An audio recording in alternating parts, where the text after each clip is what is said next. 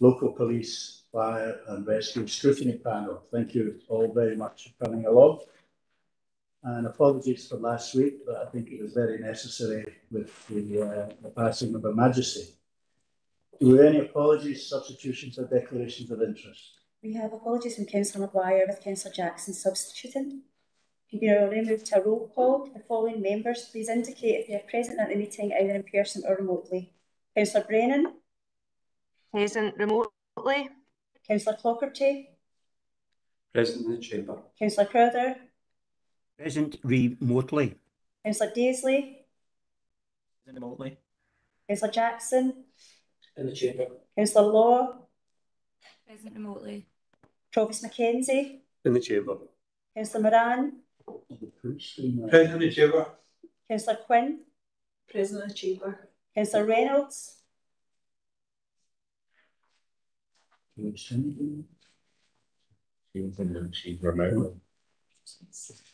Councillor Reynolds. Councillor Wilson. In person, thank you. Are there any declarations of interest? Are there any declarations of interest? Now, from the police, I see we've got Chief Inspector Cameron. Good morning to you. Good morning. Do we have Patrick Callahan? Yep, Patrick Callahan, I'm here. I'd also like to give the apologies of Chief Superintendent Laura Waddle, our new Divisional Commander.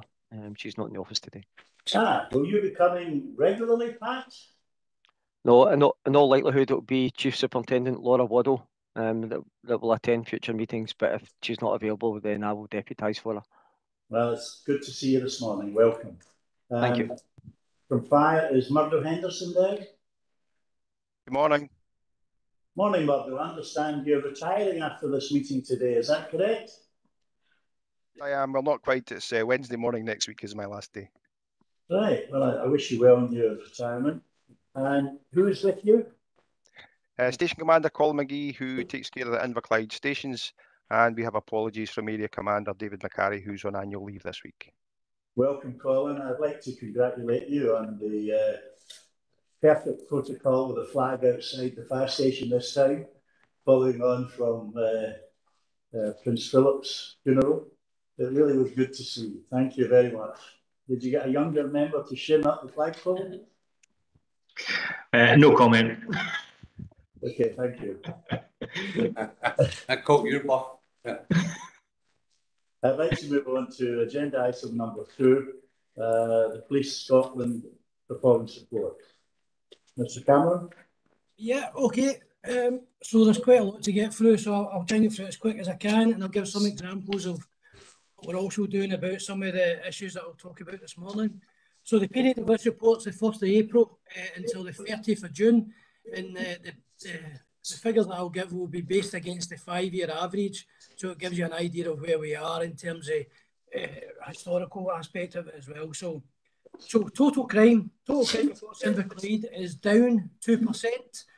So we have recorded for that period I've just said 1,615 crimes. Now that's down 33 crimes on the 5-year average. Anything that says down is good to me. So it could be better, but it's gone in the right direction. Total number of incidents recorded.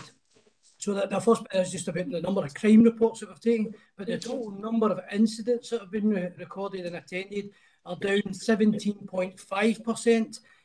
We have had 4,654 incidents reported to us, and to give that context, that's down 988 incidents on the same time 5 years ago. In terms of the rest of the report, so I'll just try and break it down as best I can. It might not flow in the way in which the report is written, but I'm trying to make it so it's easy to get through this. So violence and antisocial behaviour. So overall violent crime, unfortunately, is up 6.4% to 215 violent crimes that have been recorded in Inverclyde. Most of those are due to an increase in assaults, which I'll come up to and I'll touch in a wee second. Serious assaults are down 23.8%. We've had 2 attempt murders in this period. both of which are detected, and 4 individuals have been arrested for that. Robberies are up 71.4%. There's a number of ongoing inquiries run about robberies, and the detection rate for that will definitely change in the right direction. I said earlier, assaults are up 7.9%. That works out at 185 assaults, of which 30 assaults were committed on emergency service workers, mostly police. What I am pleased to say is that is on a downward trend of a reduction of 30.4% assaults on emergency workers. So again, that's going in the right direction. Willful fire raising.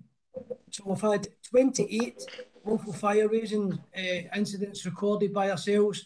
That's up 115.4%. So I know you keep hearing me say every time I come to this meeting that willful fire raising is one of my big concerns. It remains a big concern for me. So and in terms of that, our detection rate is doubled. Well, it's actually more than doubled.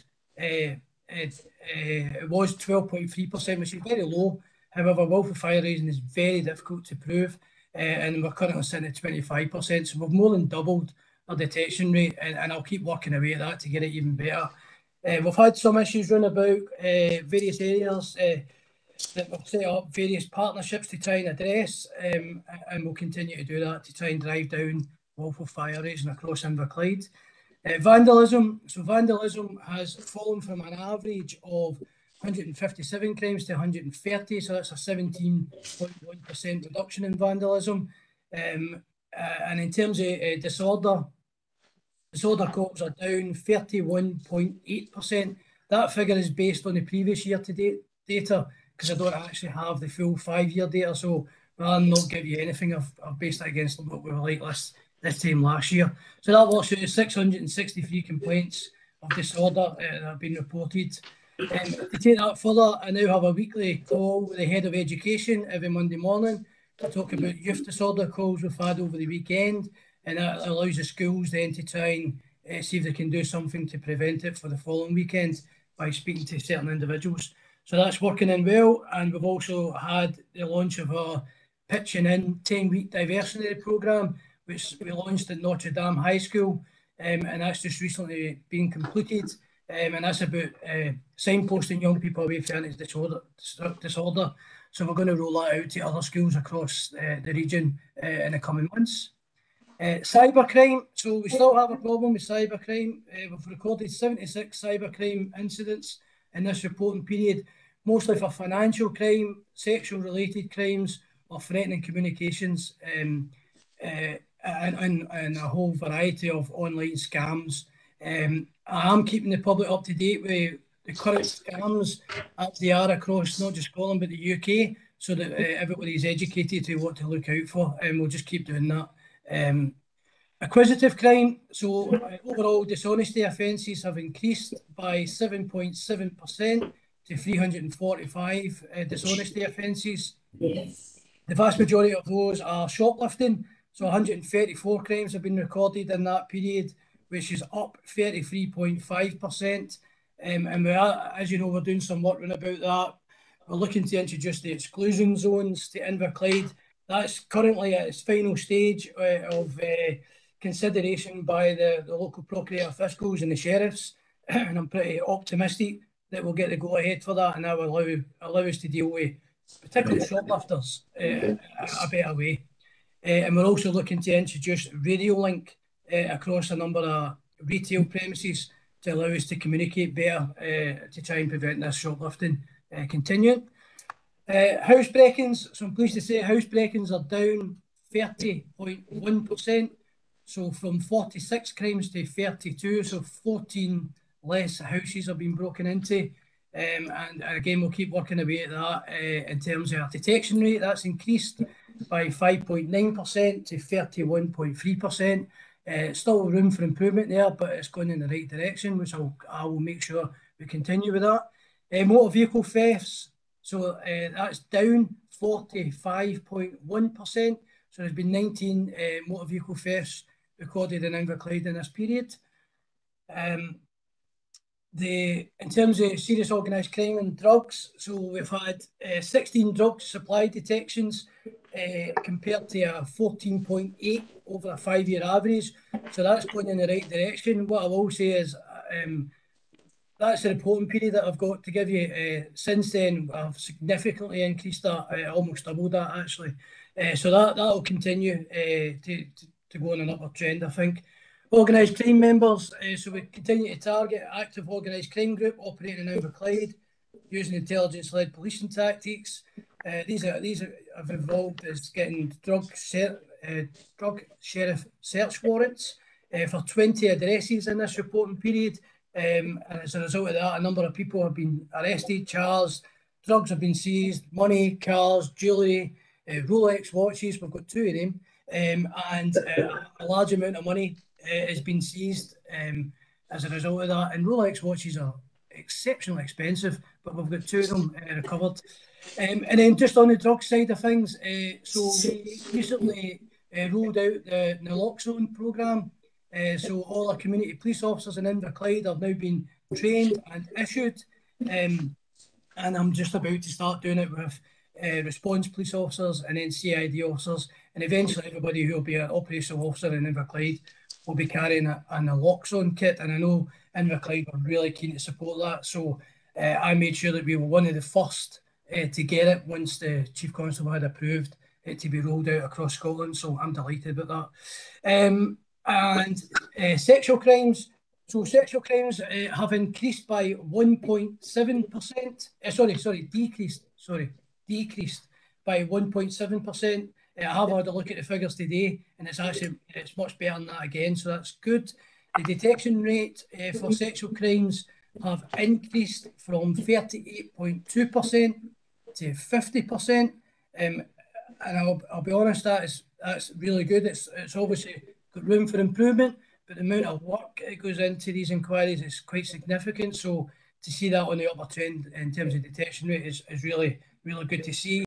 90% of all sexual crimes have occurred in dwelling houses or private settings.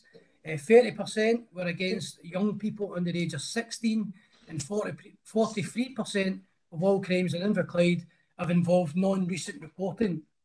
Now, to give you some idea of that, non-recent reporting can go back years or decades. So these are quite protected inquiries, but we will take them on, and we've been quite successful with them recently. We've also worked with the schools on about online safety with the young people, about sextortion, grooming, rental fraud, money mules, ticket fraud, fake job scams, essay purchasing online. I didn't even know such a thing, but apparently it's quite a big thing at the moment, and grooming. So we're doing that with the schools, we've got leaflets and stuff like that. We will continue to do that through all the schools, and we're also linked in with Morton Youth Academy over the next couple of weeks to talk about the dangers of social media as well. So there's a lot of work getting done around about sexual crime and online grooming. I'm nearly finished. So missing people, unfortunately, is up 291.9%. That is 291%. That equates to 55 missing people reported in Inverclyde compared to 14 the same time last year. 39% of all reported persons in Inverclyde were for individuals who we would say are in the top 5 who continually go missing. So it's to try and put that into context, whilst it's a significant rise in missing person inquiries, almost half of those inquiries are for the same people who continually go missing. 61.8% of all missing persons are aged 19 or under, and 78% of all missing person inquiries are traced within 24 hours.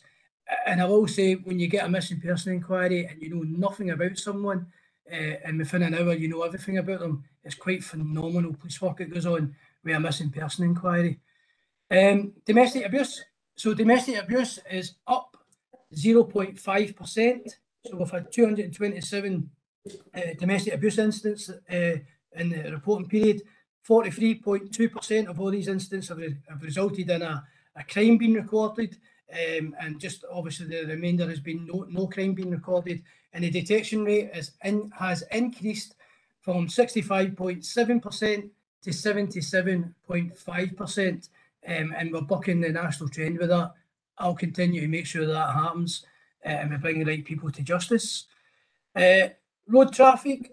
So we have road traffic casualties are down 28.6%. There's been no persons killed on Inverclyde roads during this period. 2 persons have been slightly injured. That's down from 5 this time last year, and a slight increase in the number of persons slightly injured, up from 2 to 3. No children have been seriously injured, and offences relating to motor vehicles have fallen by 27.6%. As I always say at these meetings, my concern continues to be in Inverclyde, individuals who are still willing to go out and drink and drug, particularly drug driving, and Inverclyde continues to rise. And again, that's up a further 17%. We've done some work about that to make sure to keep the roads safe. So we've put in the parking buddies around about the schools. I don't know if you've seen them or not, but they're excellent, actually. I really like that. And that was joint funding with the council. It's a wee person, the same height as me, actually, but and we use them to remind parents about where not to park. So that's been doing really well, actually. Operation Close Pass, I was asked about that. I think it's Scrutiny boards ago. So we have an Operation Close Pass actually happening right now in Inverclyde. And that's about making sure cyclists are given enough room by motorists when they pass by them. So again, next Scrutiny board, I'll let you know the outcome of that. And speeding complaints. So we continue to get speeding complaints, and I continue to deploy officers with hand speed guns across the area with a number of positive results out of that. A last wee bit here. Complaints. So complaints are down 31.4%. So that's down this time last year from 35 complaints against the police to 24. So that's good. That's on the right direction. And I suppose a big bit for me as well is the quality of service complaints are down 36.4%. And I think that's pretty much it for me. I know I covered lots there, and there'll be lots of questions. I'm sorry if I rushed that, but there was quite a bit to get through. Well, so thank you very much, Chief Inspector. That's a very good report. I'm going to go on to the chat for questions just in a second. I would like to ask you one question myself. I noticed housebreaking down 33% and vehicle theft down 45%. Apart from the obvious professionalism of your staff, can you think of any reason why there should be such significant drops in both these offences? Yeah, so I actively deploy officers into known hotspot areas where we've been given intel that maybe somebody's active in the area, thinking about housebreaking or breaking into cars. So I actively deploy uniformed officers and plainclothes officers. So when you're lying in your bed sleeping at night, I can assure you there's police officers in plainclothes or uniform walking about the areas where we think the housebreakings are going to take place. So yeah, it is good old-fashioned traditional policing, putting the officers in the right place at the right time, and it's worked. There's still room for improvement because there's still housebreakings, but we're getting it. And I suppose the other bit I will say is some of the people who are breaking into the houses, they're in the jail because we've caught them. So yeah, and we'll continue to do that. Thank you, Chief Inspector. Now, by the way, everybody, that question wasn't agreed between me and the Chief Inspector. Okay. An excellent answer. Councillor Daisley, please. Yeah. Thank you, Convener. Thanks, Paul, for that update and that brief. It was really detailed and really thorough. Thank you for that. First of all, I just wanted to say a huge thank you and well done for you and your team who have taken up the challenge of carrying the naloxone kits and leading the way on that. I think it's so vital for people in positions of status within the community to be leading the way on things like this and shining a light on issues that are quite clearly big and Inverclyde. So thank you for that. First of all, I've got a comment around the youth gatherings. This is to Kimsby. I just wanted to bring up the fact that there has been historically issues with youth gathering on Inverkip Beach, which I think everyone's aware of. But that this year spilled over into Weems Bay. I think the young people discovered that there was a beach there as well, and Is it Rick? Yeah. and it might have been a wee bit more exciting. Councillor Daisley, you're breaking up a bit. I don't know, Chief Inspector, So can you hear? thank you. No, Go on. Go on. go on. Right, sorry about that. I think we'll move on to Officers who attend. Councillor Daisley, you've been breaking up and you went. Yeah. We'll leave it. Is that any better now? Is it? We'll come back to you later. Is that okay? You okay with that? Yeah, that's fine. Okay, thanks. Councillor Brennan. Thanks very much, convener. Hopefully better luck here. I'm not sure if Paul's still on, but yeah, I think like Paul said, the thing that stands out for me from this report is the really significant increase in missing persons. So obviously that's a real issue of concern for Inverclyde, that, you know, for the young people and their families, the people who look after them, that once they're missing, they're potentially in really significant danger.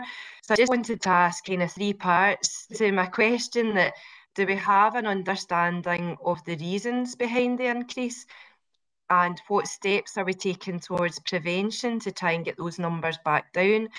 And also just to check in about the support that's given following the incidents, given that there are repetitions involved. I know there'll be crossover with our own council services there, but what sort of police checks are done? So understand the reasons for the increase, what are we doing to ensure support is given? Thanks very much. Chief Inspector, would you like to take that? Yeah. So the increase in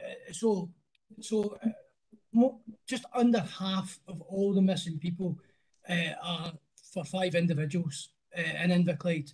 So that massive spike that you see, 291% or whatever it was, is predominantly because of 5 individuals who are continually going missing in Inverclyde. Now we're linking in with parents and other people, other guardians, to make sure that these individuals are getting the support that they need. However, when a young person decides that they're going to leave or jump out the window or whatever to go on a night out, but there's not really much we can do about that. We do have the not at home approach with the various youth homes across the division, where just because somebody doesn't turn up at a certain time doesn't mean they're a missing person. So there's a wee bit of education going on about that as well. Not just because somebody doesn't turn up at 10 o'clock when they said they would turn up at 10 o'clock doesn't mean they're always a missing person. And in terms of the support, so every time a missing person goes missing, we will always carry out a return interview with them to make sure that they've not been a victim of crime, they've not been exploited, and if there's any lessons that we can learn from that. We have a whole host of techniques and tactics in which we can trace missing people. Clearly, you wouldn't expect me to say this over a live YouTube screening, but we're actually really, really good at finding missing people. But in terms of those individuals, there is work ongoing, casework ongoing, to see what we can do about helping the individuals, because they are continually going missing. Okay, Francesca? Yeah, thanks very much. Thank you. Thank you. Councillor Law. Thank you, convener. My question's around, I've had reports from concerned parents that alcohol's being delivered from like mobile phone apps to underage youths without any ID checks. I just wanted to know, are the police aware of this happening, and if so, what work's being done to stop this going forward? Yeah, so the last it might not have been the last scrutiny board, but one before that, I'd highlighted that Dial-A-Booze was operational in Inverclyde. So I have my own team here called the Alcohol and Violence Reduction Unit. They are currently looking at that. I did put it out that scrutiny board, basically to send a message out to anyone who's operating a Dial-A-Booze in Inverclyde. How can I say it without saying that, yeah, they're getting a warning. but if you're going to operate without a license to trade alcohol and not check ID check, because they're not bothered, they just want the money, then we're going to come for them and we'll arrest them, we'll seize their stuff, and we'll just keep doing that till we stop that happening. The Isle of Booze is not specific to Inverclyde, it's across Scotland. You only need to go on your phone and type in the Isle of Booze and you'll see. And most of these are unscrupulous individuals who don't have a licence, who are not authorised to deliver or sell alcohol in the first place. And it might not just be alcohol that they're selling, and they'll deliver it anywhere. So yeah, I've got plans about that. It just takes a bit of time because I need the authorisation for various things, but it's on my radar. Just for your information, the app that I was referring to that's been discussed with me was the Snappy Shopper app, which I think is like a Just Eat for convenience stores. Yeah, I'm aware of that app, and Convener, apologies for interrupting, but I think you have to be careful about talking about specific apps. I think it probably would be preferable just to talk in general terms about the issue. Thank you, Ms. Sinclair. Yeah, I would just say that I'm aware of that app.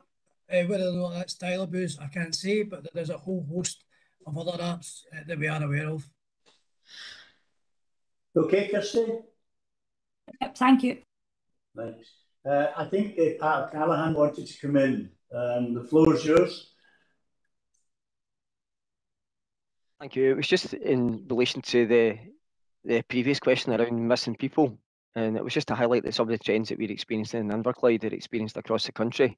Paul's referenced the significant rise in missing people that relates to primarily 5 individuals.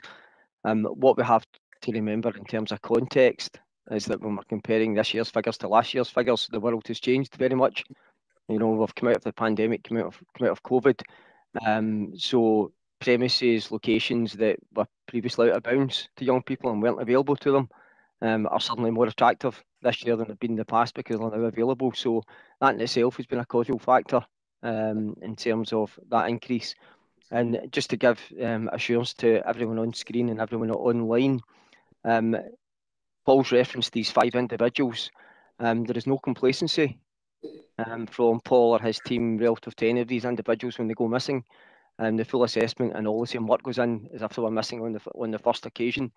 Every time there is a missing person, there is a degree and element of vulnerability, and we will risk assess that element of vulnerability and then ensure that we deploy not just the resources from our own local area in Inverclyde, but there are other assistance that we secure from elsewhere within the force and other specialists that we can call on to assist us in terms of tracking down these individuals, and in particular when it's vulnerable young people. Thanks very much for that. I'm going to take Councillor Jackson and then go back to Councillor Dayson. Thank you, David. It's just on the domestic abuse figures. I know we're aware that, you know, when it comes to football matches, that there's always a rise in domestic abuse, violent domestic abuse, and the police make a point of visiting people who may be vulnerable, who they are aware of. But my point is really on coercion and control of behaviour. I'd like to ask the officer about the detection rates, the conviction rates, because we know coercive and control of behaviour is far harder to detect, and the reports are as forthcoming. So my question is on that. It's on detection rates and convictions of reports of coercive control of behaviour. Thank you. Chief Inspector, would you like to take that? So I can answer part of that. So in terms of coercion and controlling behaviour, so we're really fortunate in Scotland in that we've got some really good legislation that helps us to deal with that. So there's a thing called, we call it the DASA, Domestic Abuse Scotland Act. So Section 1 DASA offences that allows us to look at an individual. So you might have one person saying, you know, a particular act that somebody's carried out. We will then go and look at, and in law that won't be enough because you need corroborative evidence. So we'll go and look at other previous ex-partners and see if we can piece it all together, and that's called what we call a Murov doctrine, time, character, circumstance, similar with relationships, and then we put big picture together. So we do that, we do all of that. So coercion and controlling behaviour actually is an offence. It's an offence in Scotland to if we can evidence that, and we'll go all out. And again, as I say, you can use, if you don't have enough evidence at that incident, you can use evidence from other incidents that perpetrator has been involved in, and we actively do that every day. I review every single domestic incident as part of my morning regime, where I'll go over every domestic. I'll look at opportunities to see, whilst there might be insufficiency when the officers have attended, I will always look at it from a DASA perspective, Domestic Abuse Scotland Act, and see if there's other opportunities in which we can libel a Section 1 offence against them, or coercive and controlling behaviour. It's not only me that does that, so I'll do that from an Inverclyde perspective, and I'll look at it to see that we've covered all the angles with that. But we also have a domestic abuse chief inspector, who a PPU, Public Protection Unit chief inspector, who is responsible. They've got a domestic abuse investigation unit. Again, they will also look at those domestic abuse incidents and see if there's any opportunities in there, and controlling and coercion is part of that review that they do every morning. And then and if they might task out, if I haven't already tasked out. And I'll give you a third thing that we do with domestic activity. So it's just to give you the importance of this. Once I've reviewed it, once the DCI's reviewed it from the Public Protection Unit, then somebody like Superintendent O'Callaghan or the Divisional Commander will also review it at the morning meetings at 9 o'clock. So it's getting a triple review to see, have we made sure that this victim has we've safeguarded them. In terms of convictions at court, I wouldn't have that information. You'd have to get that from the Procurator Fiscal Service. It's not something that we actively monitor. That's for the Fiscal Service to give out their performance on stuff. So I don't know if that answers the question. Councillor Jackson? Yeah, thanks, Cameron. That's really helpful. It's nice to know so much action has been taken. If I could possibly ask just one final question, and that is in Lisa's working relationship with social landlords on antisocial behaviour. I'm aware there's now partnership working on that. Is there any more information you can give on that? Are you quite satisfied that this new partnership working is results you would expect? Thank you. Yeah. Okay, answer that, Chair. I'm sorry? Apologies, Chair. I think Chief Inspector Cameron's looking for some advice about answering the question. I think it would be okay to answer it in general terms, but not to talk about any specific cases, if that's it. Okay. Okay, well, so in terms of social landlords then, so we have a partnership hub in Inverclyde, and at the moment, and it's subject to review anyway, the partnership hub, because we're looking to try and consolidate it a wee bit more than what we currently do.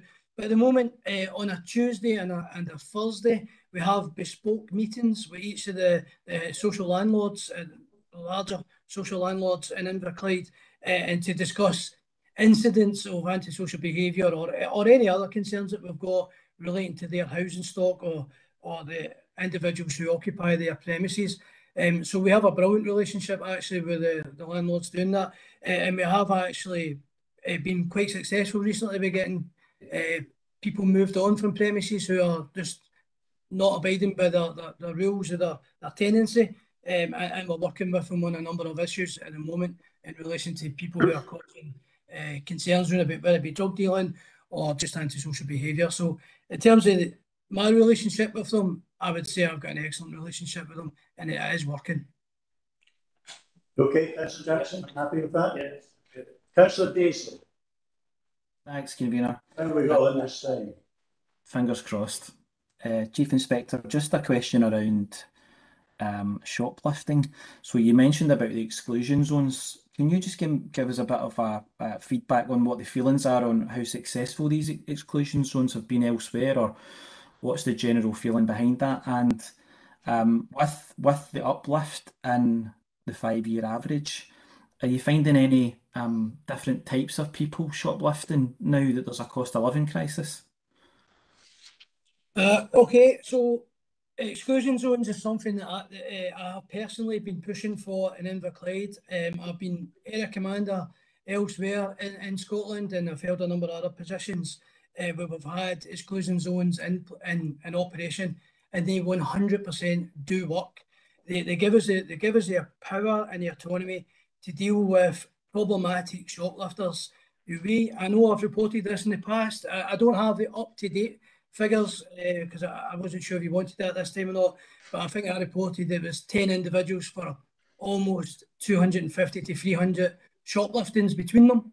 And what happens is they get arrested, they go to court, they get released, they get arrested, they go to court, and so the cycle just keeps going. And they keep going into the premises and stealing stuff. So the exclusion zone will allow police officers in Inverclyde, where the sheriff, at the point of releasing the individual on bail, will then say, I'm going to set an exclusion zone for you, and the exclusion zone will be, and we've come up with two defined areas. It's predominantly Greenock or Port Glasgow. It could be both, because if I'm stealing stuff for both, it could be both. And we might set times where you're not allowed in any shop premises or in any of that vicinity between this time and that time, or it could be 24 hours, 7 days a week. And then basically what happens is if that individual is then seen by the police officer in that area in breach of that exclusion zone order, they are arrested and they go to court, and it's deemed as a breach of a court order. And then we'll see what happens if they go to jail or not. But so it gives us lots of powers to be able to deal with individuals who we know that are going to go and steal something in Inverclyde. And 250 to 300 shopliftings between 10 named individuals. We need to do something about that. So exclusion zones, really good. And in terms of what was the second part of the question again? It was just around due to the cost of living crisis. I would imagine that there's going to be possibly certain different types of people, more unusual types of people who are guilty of shoplifting now or attempting to do so. Yeah, so I mean, obviously the traditional shoplifting is still that's still there, but we are seeing an increase in food shoplifting taking place as well. So I don't have the actual figures on that, but cost of living, is impacting on people really hard. We have seen a number of electricity meters. I know it's not shoplifting, but it's the same situation with cost of living. Electricity meters getting bypassed, and we've run some safety awareness sessions running about that as well to the public, and highlighting the dangers and the fire risks in particular. And I know Murdo's agreeing with me there. We've done stuff with the fire service running about that as well, because bypassing the electricity meters has certainly increased in the area, and we've reported quite a few people for that as well, because it is an offence. So it's difficult times. People are turning to difficult measures.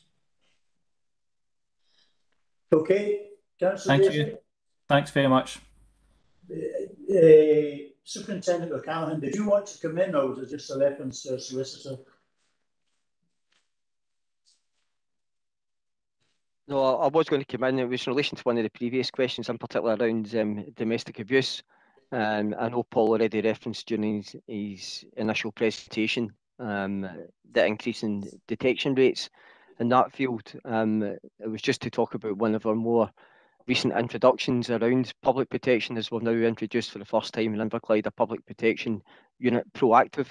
And what that means is it's a team of officers that are dedicated to all public protection unit offences who on a daily basis are proactively tasked by Paul and his team to look at perpetrators of all types of crimes in relation to public protection. So that they're solely dedicated to that and proactively look to introduce and develop what Paul's already referenced in terms of MUROV. So they're allowed that extra bit of time to go and speak to potential previous victims. And then through that linkage, we've been very successful in bringing individuals or reporting individuals, not just for that offence committed in Inverclyde, but often offences that are committed elsewhere across Scotland as well, to previous partners. So the proactive team, the results on that, following the recent introduction, have been very, very positive. So Paul will be able to give you a little bit more detail about that, I would suggest, probably in terms of the next committee relative to their success.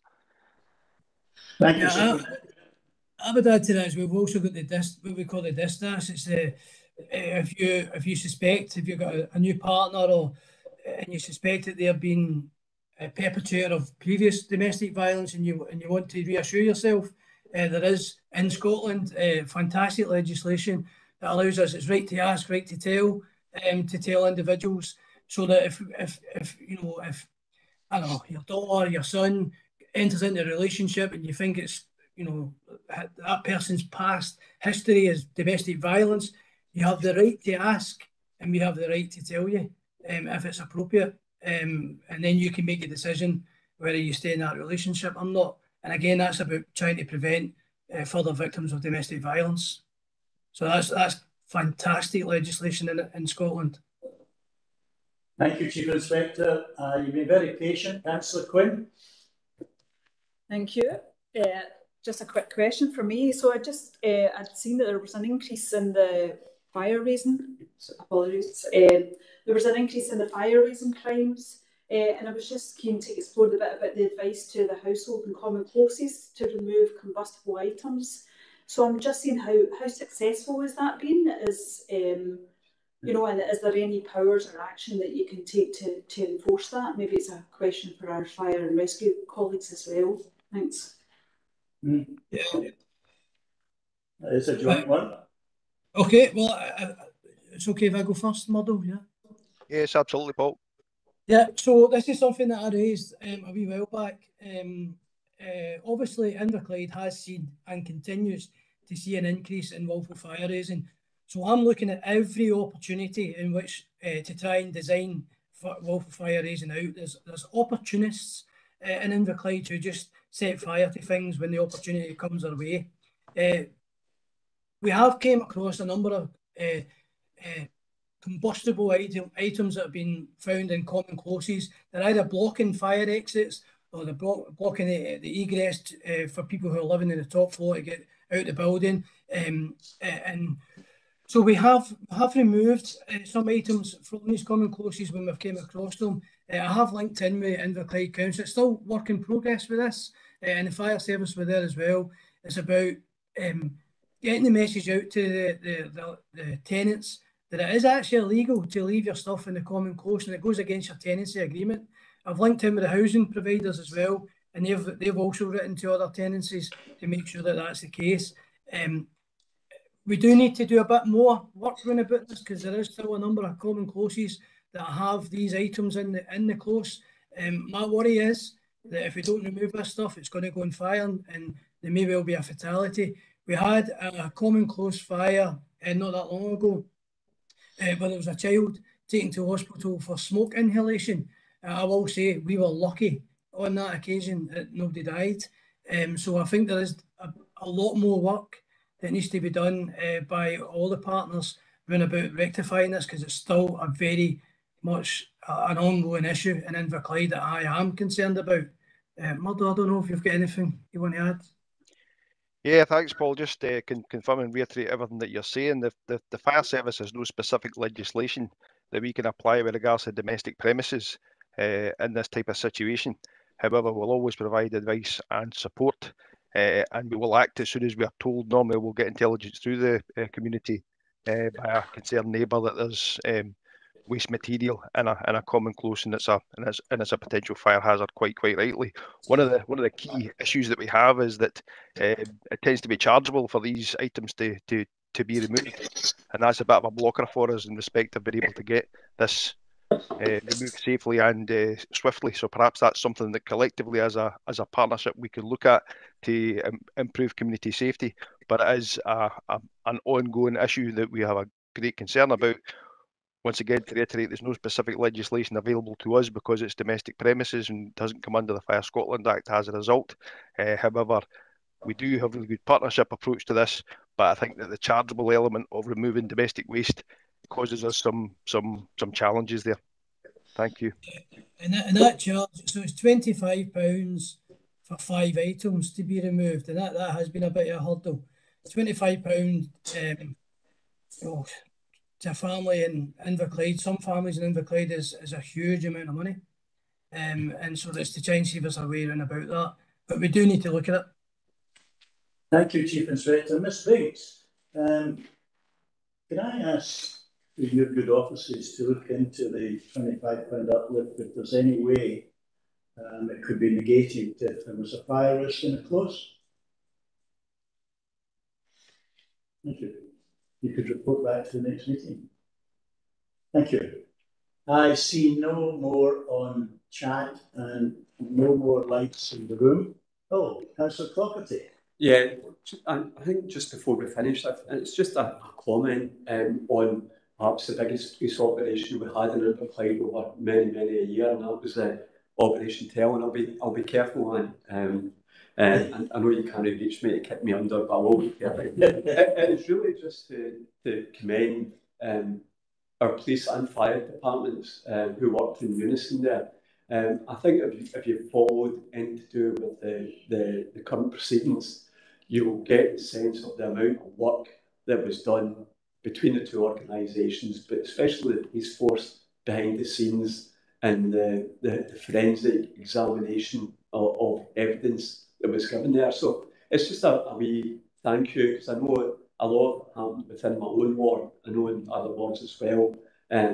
But it's just to say we do recognise, and it's maybe a chance to just again thank your members of staff and your detectives for the painstaking number of hours they must have put in that case. So just again, a wee thanks to myself, and I'm sure from the committee as well. Yeah. Well said. Just before we move on, I had occasion to meet with Sergeant Derek Bradley, colleagues who's our liaison officer. I know other councils have met with him, and it's something I can recommend, taking an hour out of your time to go and have a chat with Sergeant Bradley, because it's an excellent role that as our liaison officer, and he can direct any complaints we have to the right area. But thank you so far, Chief Inspector. We'll now move on to the Scottish Fire and Rescue Service report. Mr. Henderson or Mr. McGee? Thank you very much, Convener. I'll present the report today. Thank you. If I can refer, first of all, to page 3 in the report, which gives us our overall statistics across the Inverclyde locality and the wards. Delighted to say overall, both a year-on-year change and a 3-year average change with regards to statistics tend to be all green lights with a reduction. The areas where we do have increases, which is unintentional injury and harm, non-domestic fire safety regards this year, and unwanted fire alarm signals. I'll talk a bit more about that when we go through the specific area of the report. But overall, and again, once again, because I tend to say this regularly at these meetings, is that our overall statistics are pleasingly on a downward trajectory. So if I move straight past incident summary onto page 5, which is accidental dwelling fires. A reduction again this period, and as per the police report, this is from April to the end of June. So a downward trend is very welcome. As always, and I know I repeat saying this, and I will not stop saying that. Well, I will, because I'm retiring next week. But as a fire and rescue service, we will always herald the impact that smoke detection, heat detection has on public safety. And in the majority of instances, that detects the incident in the first place, and the severity of the incident is very low. We always carry out post-domestic response when we do get accidental dwelling fires, and that increases knowledge around about the locality for the danger of fire within communities. That works incredibly well, and once again, I know I always herald and compliment the partnership working we've got with the Inverclyde Hub, and that works incredibly well. If I can refer to the cost of living crisis we just spoke about, that's one area of concern for us as we move into the winter, and it will not be lost on any of us with regards to the increased cost of living, the increased cost of energy. And therefore, this is really just a plea to everybody who's taking care of our community. We are here for advice and support. It's highly likely that people will be looking for alternative means, perhaps, to heat and light their homes, which gives the advent potentially of candles, that the super serre gas fire that's not been used for years comes back out for use. in addition to the matters that Chief Inspector Cameron spoke about with regards to bypass of meters, which all give the potential that we have an increase in fire hazard. And therefore, both an impassioned plea that we are here for advice and support. We carry out free home fire safety visits to combat that. And from the end of October, we're also carrying out partnership training for all areas of local authority and third sector to highlight the potential hazards we could find in homes and provide education on that so that we can get referrals where people perhaps need advice and support if they are using alternate means to heat their homes and light their homes. Once again, moving on, in page 6 we have no accidental injuries related to dwelling fires this year. Very pleasing to report. Unintentional injury and harm is on an increase, but as I explain every period with this, it tends to be helping partner agencies, and that for me will only increase, and rightly so. We have the capacity and we have the ability, we have the training, we have the skills to be able to assist partner agencies, particularly Scottish Ambulance Service. So I would expect that this data, these figures with regards to unintentional harm, will be on the increase as we continue to change the way we do our business in some ways. And I'll talk about our unwanted fire alarm signal strategy later on, which will come into force next year in 2023, and that will give us more daytime capacity to potentially assist more with other agencies. The road traffic collision statistics that we have, once again, as similar to Chief Inspector Cameron's report, small numbers of incidents can tend to have more than one person involved in each car, for example, which can give higher figures, but very, very pleasing to report that injuries tend to be very, very slight, certainly in this reporting period, and it tends to be people who have just gone to a hospital for a precautionary checkup. Moving on to deliberate fire setting on page 8 of our report. Again, we have an overall reduction. However, there's no complacency there. As Chief Inspector Cameron highlighted in his report, there are areas of concern within our wards, and therefore, to reassure you, we are fully sighted in this. We are working in partnership to combat this and do work with it. However, elements that we spoke about with regards potentially lifting fuel. You can't have a fire without fuel, so if we could do something about taking away that hazard, that would improve this situation. And I think, as previously reported, Inverclyde officers are also on a Scottish National Task Group with regard to reducing deliberate fire setting as a theme right across the country. Moving on to non-domestic fire safety, so private businesses. An overall reduction, and once again, I'll pay homage to our professional fire safety legislation officers who audit our non-domestic premises, provide advice and support to duty holders in order for them to meet their legislative obligations. So overall, a reduction here again, and pleasing statistics overall, where we are seeing incidents. Once again, it is very, very slight damage caused to premises, which gives rise an indication that the detection and the systems that are in place within buildings are doing their job. Finally, in the report, if I move on to unwanted fire alarm signals, we do have a year-on-year increase here, even though the 3-year average is overall down, or just an increase of 1%.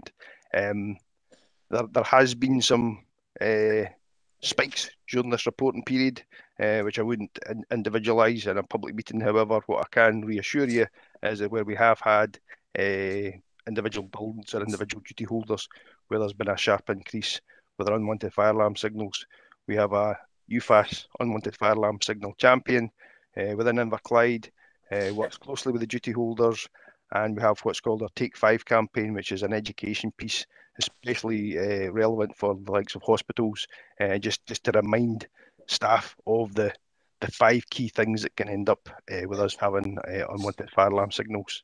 As reported previously and was subject of the consultation, We're expecting in 2023 that we will fundamentally change the way that we respond to unwanted fire alarm signals. This will not reduce the safety of our community at all. However, it will reduce the amount of times when we have fire appliances and firefighters responding to alarm signals that we already know are false alarms. And I very, very much welcome that in respect of our ability to be a lot more innovative in how we support the community and protect the community in different ways by freeing up that capacity, which, as I usually report, takes up 20 to 25% of our operational activity, particularly during the day.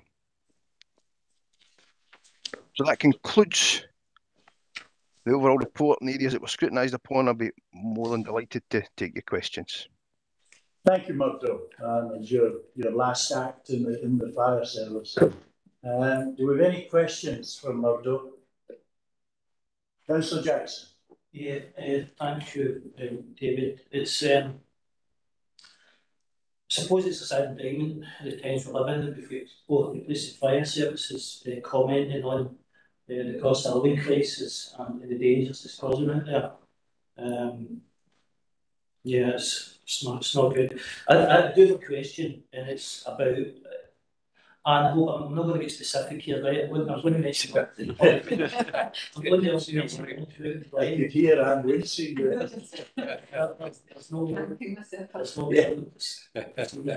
It's just on Knockmount Glen. There's a lot of fire raising up there, Mr. Henderson. And I believe it would be really difficult for the fire service to access and put these fires out, given how far in the Glen is. What kind of activity would take place in the fire service if when these fires are started in there? The Jews just block the area off, would you make an attempt to get in contact with the fire out? So I understand it's a really difficult area to access. We talk about victimless crimes and stuff like that, but the guys have been putting a hell of a lot of work turning that place into a natural place of beauty, and it's for people to get in there and start fires, it just sets them back, and to say it must have happened right for them putting in all this years of work in there just to have a set fire like that. So the question you ask is how would you go about trying to stop that fire or access the place? Murdo, I think that's a very good question for you. It's half of society's problems there and that. But over to you, Murdo. Well, to answer the question generically, first of all, we will always provide a response where there's fire activity, and we will always deal with that, whether that be extinguishing it.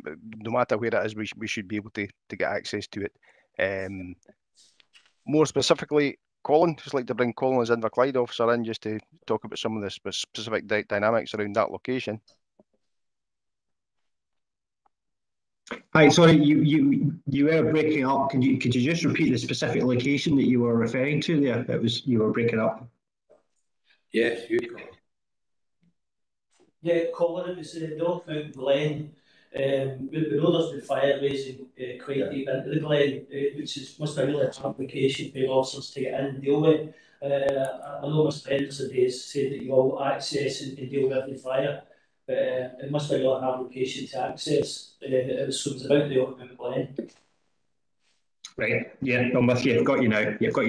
Yeah, what we'll do, that's been highlighted as one of our areas of concern, and it comes up at our partnership hub meetings as well. So we obviously are aware of it. We've had crews in certain areas in Inverclyde doing daily and shift drive-bys of areas of high fire activity.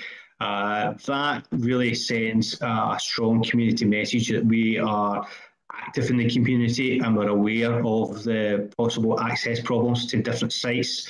So just by our presence and our professional knowledge of the area, we rely on our expertise, and that's what we use to highlight these areas.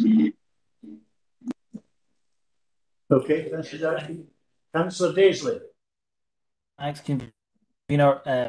Yeah, it was actually a very similar question to Councillor Jackson's about a specific a hard to access location and behind Branston in the Greenock Cut. Now, everybody will know this, that every year that gets set on fire, and touch wood, this year. I don't believe we have had that repeated. So I just again want to know if that was a concerted effort or it's just coincidence, or what's the thoughts behind that location? Sounds like Colin. Colin, you want to take that as a local commander for Inverclyde? Yeah, I'll jump in. Yeah, it's a very similar answer. Again, it's one of our highlighted areas. Again, we're a partnership working with Police Scotland as well. We're aware of activity in the areas. The reporting period, we've actually had a reasonably quiet deliberate fire setting period in some of these areas. So we do take a bit of credit for that, and again, it's our high presence of activity in the area.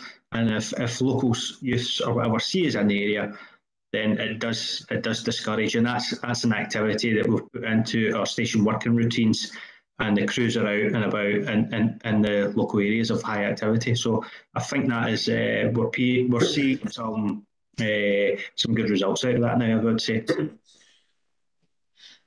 Okay, Councillor Daisley. Thank you, that's great, cheers.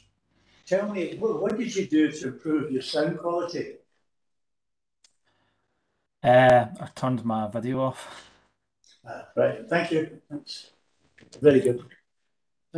Any other? Yes, Provost. Mr. Keenan, this is a matter which I hesitate to bring before this committee. It's got its sensitivities about it, but I think it would be remiss of me as a local councillor if I was not to raise this in a public forum. And this is concerning the ongoing situation at Devolve Farm in Port Glasgow. And this will concern the police and the fire service.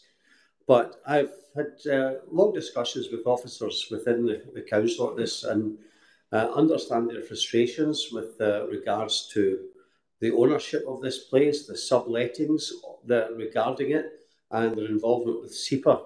And it seems... Apologies for interrupting, Convener. I think all members and those answering required to be careful not to talk about specific cases, and where we think that we are straying into a specific territory, then we have to be careful and just talk in general terms. Apologies. I've been careful. I've not detected any hint of where the location is. The situation is we have an area, a farm, which is full of tyres. And the ideal situation is to get rid of these tyres. They are a danger. They are a time bomb that will... there has been various attempts at fire raising that have been extinguished in due course in time, but there is a stock of 18,000 tyres stored within premises in Inverclyde, and SEPA are not moving in the fastest direction that they could, and the council officers seem to be very frustrated at the inaction here. But as local councillors, we have a duty to our constituents to make sure that this is dealt with as quickly as possible. I would just ask the fire service representatives and police representatives, do they share our frustrations here? Who's taking that first? Chief Inspector? Well, I'm quite happy to start now, if that's all right with you. Yeah, okay. I can talk to this generically because I've got significant experience of this and similar incidents when I worked in the civil contingencies reference within the fire service, which is all our emergency planning work. Now, over the years, yes, first of all, I agree with your frustration. Some of the elements which are pertinent here is that, once again, as per the same but different to what we're talking about with fires and domestic closes, an example such as this does not come under the Fire Scotland Act as a relevant premise. Therefore, the legislation to be able to combat that quite rightly lies within environmental health or the Environment Agency. And we are all aware, because we're sitting here discussing this, how difficult that has been in respect of who to apply that legislation to, and the time factor that it takes.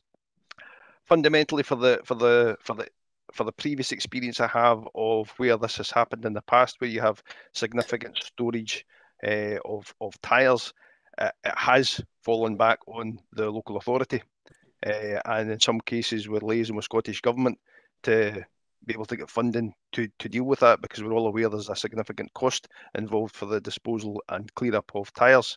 And our operational perspective, which I have to say I'm very comfortable with, the partnership work that has gone on with Police Scotland and the rest of the partnership, for us to have very robust operational response plans, the intelligence gathering that's happened with local crews, constantly being around these locations is as comfortable as I can get, I have to say. And the report that's been circulated with the potential exclusion zones if there was a fire there is all very, very robust. However, in the past, when they've been cleared, it has been a local authority that has led on this, in my experience, and it's been linked into elements such as the locality of it has been very near an industrial area, a railway line, or in one of the most recent examples, it's been right next to a hospital. Therefore, I feel that the imperative has been a lot higher there with regards to having to remove that potential hazard. We have the same thing here, to be fair, because it's right next to a housing development. But the clear up of it, I share your frustrations. There's no legislation we can apply as a fire service to assist with that, other than highlight the dangers to emergency responders and the public. I'll hand over to Paul at that. Thank you. Yeah, so I became aware of this because there was a fire at that locus by young people who had set it on fire. And then when I looked at it closer, I became really concerned, and I am still very concerned about that location for a fire. It's a disaster waiting to happen in my eyes, to be honest with you. I asked the Civil Contingency Resilience Officer to chair a meeting with a number of partners, SEPA, Fire Service, Scottish Ambulance Service, Council and Police. I purposely asked for an independent chair because obviously I've got a view on it and I didn't want to skew the outcome of any review. So they took that, and the outcome of that was we came up with a MIR. Basically, it's a major incident response plan. When, and I say when, not if, when it goes on fire at some point. And actually, when you read the report that comes from Civil Contingencies and actually the Fire Service, it's really, really alarming, the danger that that's going to cause to that local community in terms of the toxins that is going to get released into the air. And we had an expert that came on and told us about what that would mean to the local community. I have been asking, and I'll continue to ask. I'm not going to get into the argument about who's responsible for removing it. I know it's a lot of money, but this is something that we really do need to look at, because somebody will set it on fire in the future. I asked for the building to get inspected because I felt it was unsafe. The fire service agreed. Other partners didn't. I asked if I could get Harris fencing put round about it, because there is an ownership dispute. We don't know who the owner is. We suspect we know who it is, but at this stage we still don't. And we have various warning signs put up to tell particularly young people to keep out because it's dangerous. The worry is that parts of that building are being held up by the tyres. If they get set on fire, that takes away the construction of the building. It's going to fall. If it falls on somebody, that's going to be horrendous. So similar to the Common Close situation, where everybody's hands seem to be tied, we are sitting here waiting for that to go on fire. There is a plan in place about how we will approach that fire, how we will extinguish that fire. I really don't think we should wait till it goes on fire. Thank you, Chief Inspector.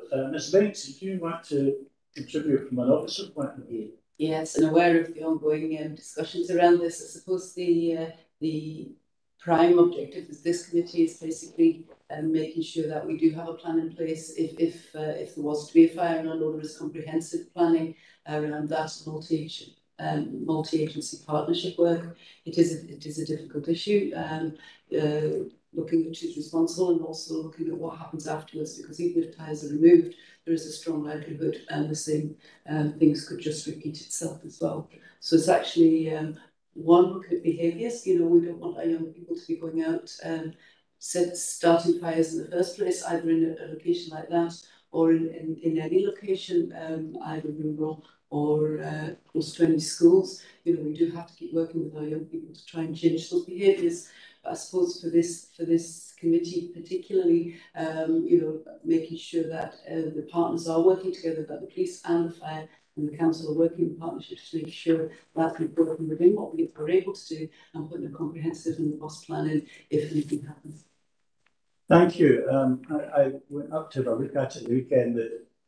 The farmer who did work at 30 years ago used to have the contract to clear the farm roads between Port Glasgow and Kilmacombe.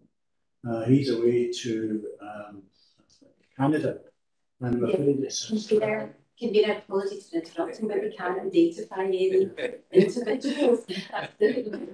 Earlier. Don't worry, I've forgotten his name. He's been in Canada for 30 years. But it's a sad, sad place. It really is. And I had a look round the buildings, and they don't look in great nick. Have we, as building control, had a look at the buildings there? Do you know, Ruth? That would be something for another committee. I can take advice from my friends, but yes, from my colleagues. But you can be assured that everything that can be done is being done by the office of my colleagues. Provost.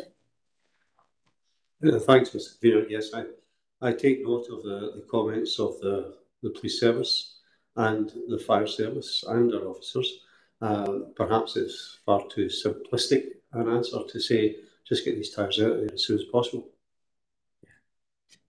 Thank you. Thanks, everybody. That was certainly worth raising, Provost. If there's no more questions, I note, shall we move on to agenda item number 4, Local Police and Fire Scrutiny Panel Update Report. Mr. Scott. Convener. Thank you very much, Convener. This is just an update of the national and local initiatives and reviews. It's been discussed by the Scottish Police Board and the Fire Service Board. Within the report gives you a number of ongoing initiatives that the Police Fire Board are discussing. 3.1 gives you the notes of the last Scottish Police Association's meeting. Within that, there's a number of items being raised within the report.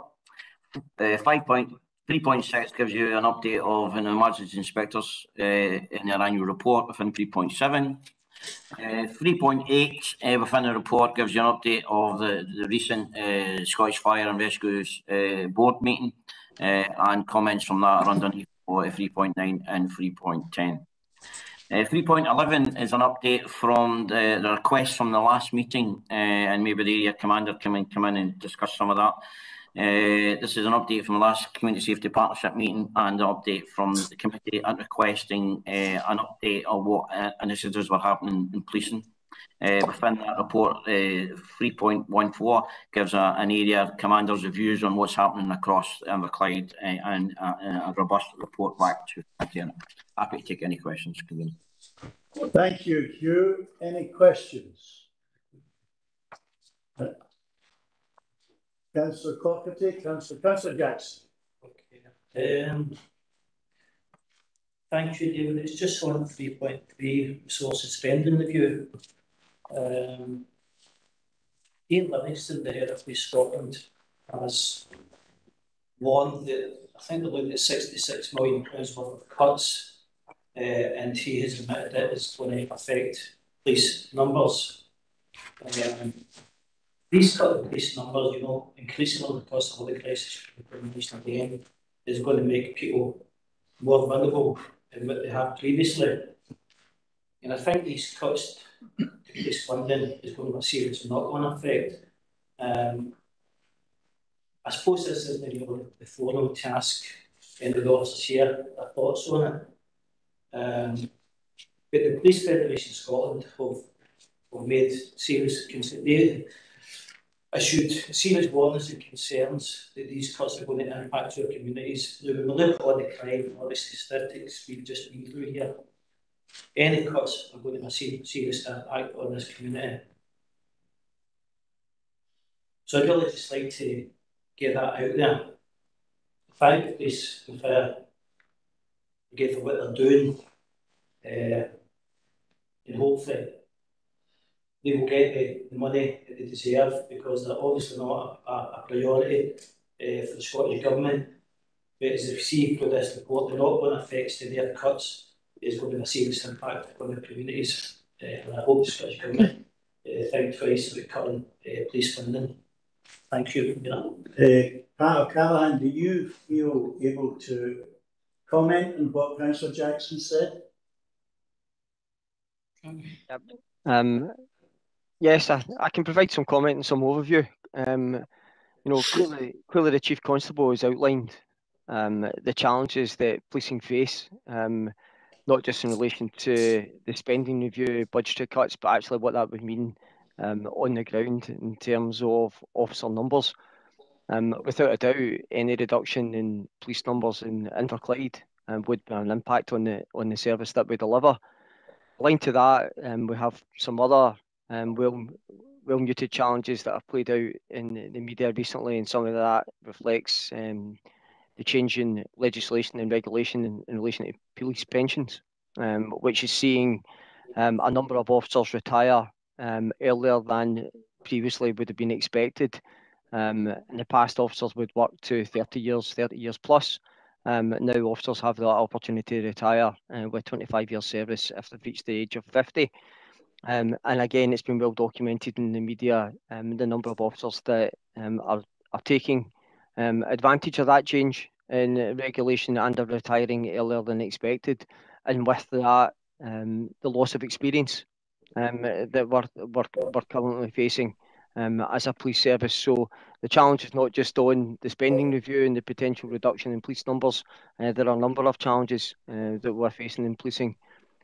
How that manifests itself locally, in terms of, yes, we have seen a small reduction in officer numbers as a consequence of those pension changes. We are getting other officers in to replace them, but that happens over a period of time. And proportionally, I can assure you that Inverclyde are receiving a number of new recruits. During the challenges we had that came with the tragic death of Her Majesty, for example, 5 officers who are currently working or currently based at the Scottish Police College, going through their initial probationary training, we were able to secure their services, bring them out to Inverclyde and Renfrewshire, and actually had them working alongside their future colleagues. So we are trying to be as agile as possible, but in essence it is a challenging environment that we currently face relative to that reduction in experience, and will be an even more challenging environment as outlined by the Chief Constable relative to some of the budgetary cuts that we face as part of that proposed spending review. Thank you very much for that. I know you're walking a tightrope in the answer to a question like that, but thank you, appreciate it. Councillor Clough. Yeah, thanks a lot. It's very much along the similar lines to Colin, Councillor Jackson. I mean, obviously I had asked about the police numbers, and I suppose in my earlier remarks regarding Operation how great a job the local police did, both locally but also getting help in from other areas within Scotland in order to support the local community in that very difficult time. I suppose my big issue is people's perception of crime is still very high, despite what stats tell us. And if we cut back numbers on the street, that perception of crime is only going to get worse. I didn't expect that you would be able to give us police numbers. I expected the reply that we were getting under a paragraph. Of course you're going to say you've got enough resources. Of course you're going to say that you can cover everything. I didn't expect anything else. But there is a genuine fear out there, especially on board the streets of Central Greenock. The things aren't getting better, the things are actually getting worse.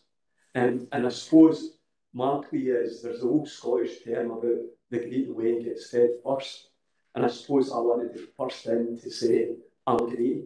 So I'm looking to ensure that we get resources in Greenock and Inverclyde to ensure that we can have a safe community. Thank you, Councillor Clougherty. I don't know whether that requires an answer. I think it was a statement, which... it was a statement and a plea. I can confirm you'll get that level of police service. I can guarantee you. Thank you, Chief Inspector. That's very good of you. Now, listen, I don't notice any questions on the chat. I notice no lights in the room. I'd like to thank the police and fire and rescue representatives coming along today. I'd like to thank our officers for their contribution today, and thank you to